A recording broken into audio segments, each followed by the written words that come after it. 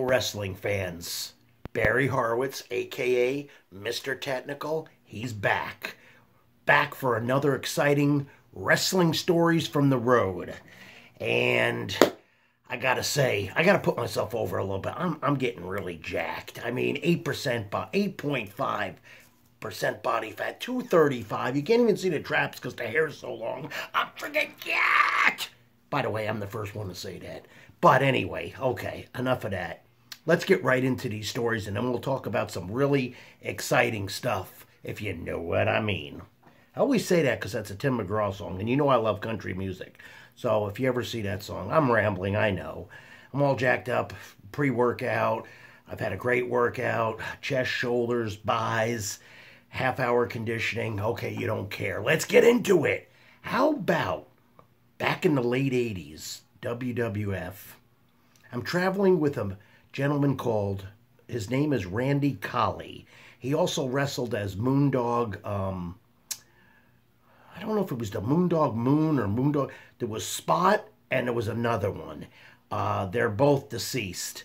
And I was traveling with him, and I mean, he's okay to travel with, I don't know, something about him. Anyway, we're in Seattle, and we're got to rent a car. Something happened, because this is a long time ago, and I'm really trying to remember hard. But something happened with the rent-a-car or a cab or something. I don't know what happened, but first of all, I've been in Seattle before. In fact, I was just there a few months ago doing a seminar and a meet and greet. And for my buddy JD. Hey, JD, shout out. And anyway, it was a seedy part of Seattle. The hotel, everything. There's two parts to this story. It was just, I don't know. I never stayed there again. I stayed there closer to the airport. But anyway, so the cab or the rent-a-car, I don't know, it was an older guy, and he gives Randy a hard time. Randy puts the boots to him right there. We're like in a driveway. I'm trying to place this. It was a cab or the rent-a-car, but I mean, the guy went down, and Randy's kicking him, and he's got cowboy boots on, and the guy's like, he's like hurting. I felt bad. I don't know what to do. Here I am. I'm new. This is like my first year. This is probably 88, 89. But here's the thing about this whole story. When Randy was kicking him, Randy Colley, remember Moondog? And by the way, when he was in the WWF, he was the original with Bill Eadie, the Demolition. Okay, something happened. I don't know if he got ixnayed, fired, but Barry Darsow took his place. He got pissed. He left there. He was going to sue. And anyway, I think they worked him as Randy Colley or Moondog Spot or I don't know, but it didn't pan out really good. He was a strange individual, and I'm not knocking the deceased, but I don't know. He's kind of a hater, if you know what I'm saying, on different issues. But anyway, that's neither here or there. But when he's putting the boots to him, it looked like he was working kicks. And if you guys know what I mean, I know all my fans are smart, and they look like working kicks. They didn't look like stiff shoot kicks. But the guy was selling it for real. I'll never forget that. And we never discussed it. It was weird. That was a strange thing. Now, here's the second part of this story. So I'm staying in a room that you could probably kick the door in. I mean, it wasn't that bad, but I think I was in the hood or something. But I hear about 2 or 3 in the morning. I'm sleeping, and I hear some girl screaming, "Let me in," up and down the hallways. I don't know if she wanted in my room or what, but I think it was a prostitute, and she was chased by her Piazimp, if you know what I mean, the old Kiazarn for the Miazarks. But anyway, that's another story about the carny. So anyway, I look out my window, and this girl is latched onto the car, or is she driving? And the dude, the Piazimp, is latched on like something you would see in a movie, like hanging, and they're driving off. It was crazy. It's like 3 in the morning, and I'm going, never stay in the Hiazud again. It was horrifying. Horrifying. That was a night to remember. Wow. So you got a double whammy, two birds with one stone. Second story. This is good. This is really good. I'm in Memphis Coliseum wrestling for the famous, one of my favorite promoters, Jerry Jarrett, Rocky Johnson, and Soul Train Jones. We all know who that is, a.k.a. Virgil. And we all know the Rocky Johnson's The Rock's dad. But I knew him way before then, Rocky, and I met Virgil only in Memphis, working for Jerry Jarrett. Jeff Jarrett was there. There was Dale Veazey was there. Paul Diamond.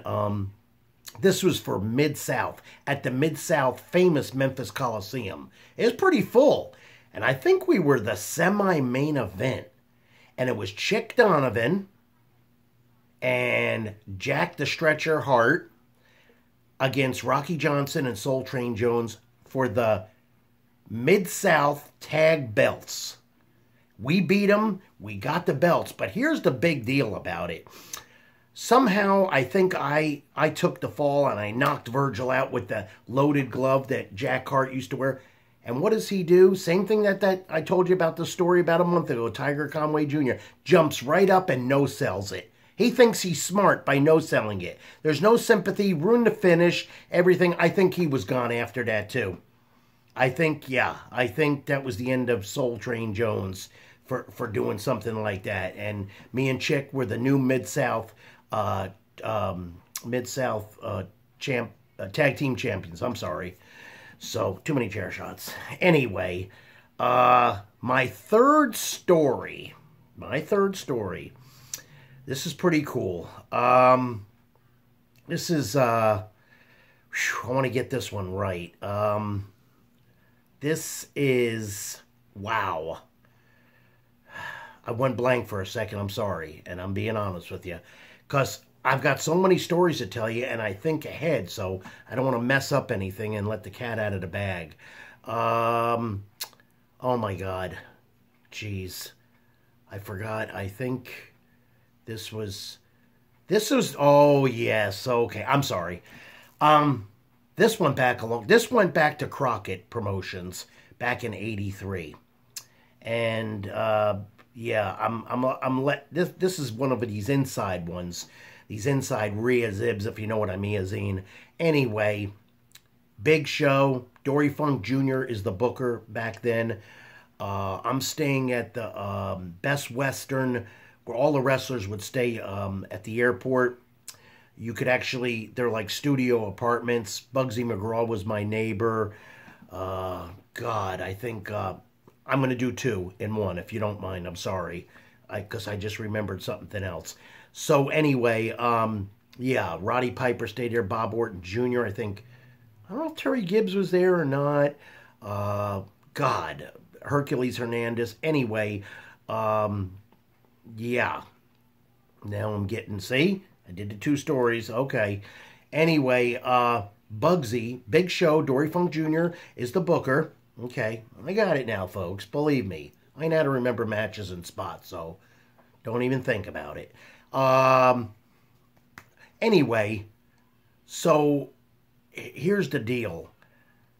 Bugsy says, hey, you're a big show. You need to, I'm going to give you this suit jacket.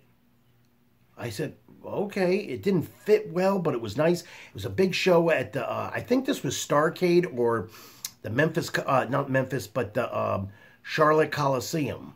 Now remember, Dory Funk Jr. is the booker, and this is a bad rib, and it wasn't on me, but it's not cool of Bugsy. But I got that darn thing altered. It was Dory's, and Dory's much bigger than me, had it tapered and everything.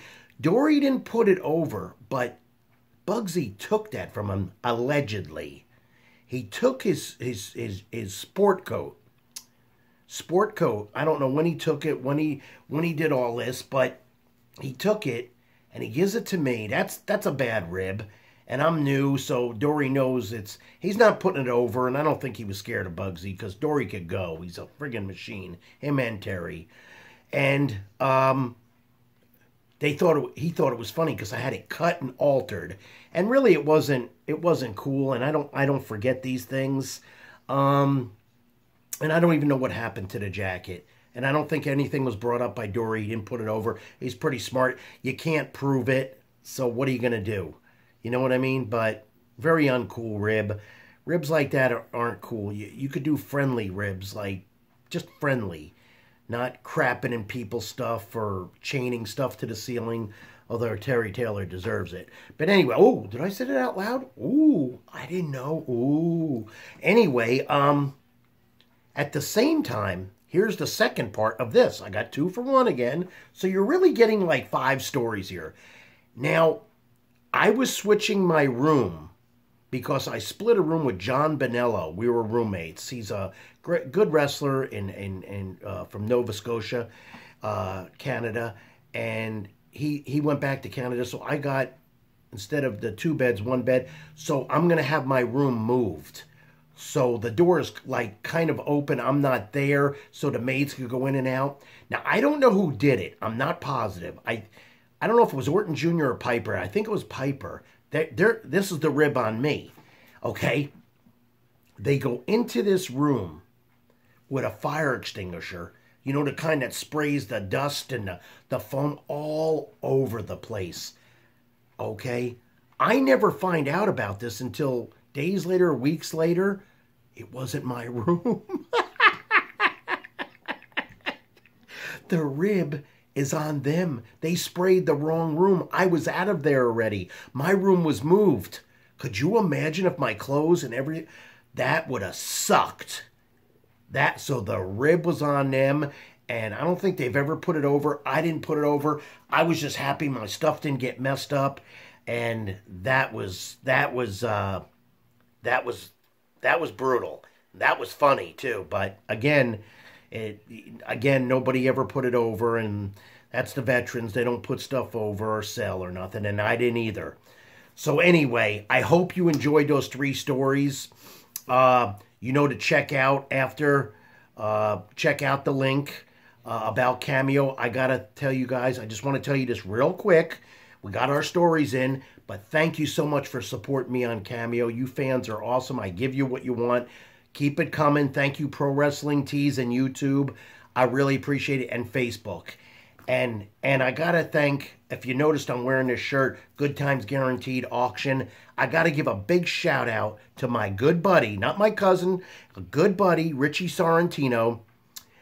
We are co-owners of this auction, and I am the main sponsor. And I don't tell too many people, but I wanted the fans to know it's every Wednesday. I think it's live at 6 o'clock. Check out Facebook. Richie Sorrentino runs it. He does a great job. I check in every now and then. Richie also handles my Facebook because I've been really busy lately and on the road. It's not that I don't want to talk to you guys, but I got 1,000 things going. According to Richie, I get hundreds of emails and everything going on every single day. So, yeah, he takes care of it. He's a good guy. He runs the auction. And I'm going to tell you what else Richie does is credit. He will help you. You see this stuff on TV and the commercials. Richie will straighten out your credit if there's a problem. I guess with your credit cards, you'll have to get in touch with him. But I just got to give a shout out to the fans, to Cameo, Good Times Guaranteed, Richie Sorrentino, my good buddy. He helps me out. We're co-owners in a couple of projects. And soon to be wrestling buddies or wrestling, I forgot what they're called, the stuffers. I forgot, but you've seen them before. And that's it. I'm going to be heading out this weekend to Eldon, Missouri. I love it there for a meet and greet and a big seminar. So you guys are around, come see me and everything. I appreciate your support. I will be back next week with 3 more good stories. I won't get all baffled like that. I got to be honest with you. I've been at the gym and I've been home a half hour, and fans come first, and I wanted to do this right away for you guys. So that's all. But like I said, I've got so much stories running from the 80s to right now. So, and then you get on one story and you want to do another because they're connected, and it's weird. So that's it. This is Barry Horowitz signing out from Tampa Bay, a.k.a. Champa Bay, if you know what I'm saying. Go Bucks, I guarantee you beat the Bears Sunday. Oh yeah, I'm going to give you the big lucky pat on the back. This one is for all my fans, listeners, YouTubers, everybody. Pat yourself on the back and say, I'm the mofo man. I'm signing out till next week. Barry Horowitz, Mr. Technical, saying so long from the Sunshine State. Yeah. Peace out.